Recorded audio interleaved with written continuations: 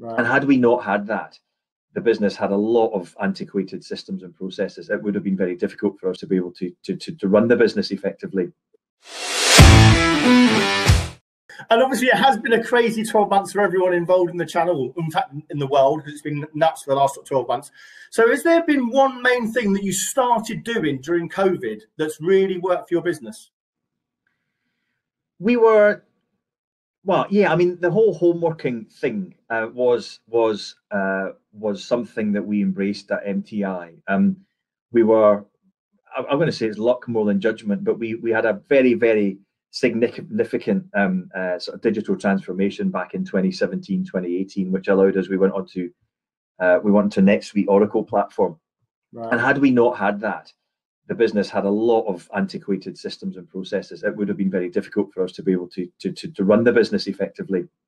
But fortunately, it had all been done and rolled out, and all the teething problems had been overcome. So we had a very slick way of working from home and working remotely for all our colleagues across the UK, France, and Germany. So when COVID hit, we did what everyone else did.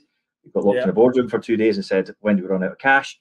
What does it mean for our customers? What does it mean for our staff? What is furlough? And very quickly, we got to a way of working through communicating with staff on a twice weekly basis to make sure that they were really clear on what this meant for them, what the pandemic meant, what the company was doing, what we were trying to protect the company, protect the jobs.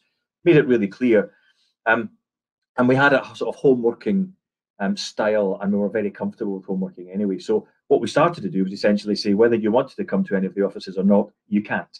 And we respectfully request that you stay at home. And we've done the same approach to it through the whole all series of lockdowns, depending on which country it's been. But we've had the same approach to it. So I wouldn't say we started doing much differently. Obviously, Zoom meetings or Microsoft Teams meetings or whatever the platform might be just became the new normal. And I think everybody found themselves, as you continue to do, catch yourself, chatting in a camera, and once you get over that awkwardness for the first few weeks, it just became the norm for everybody.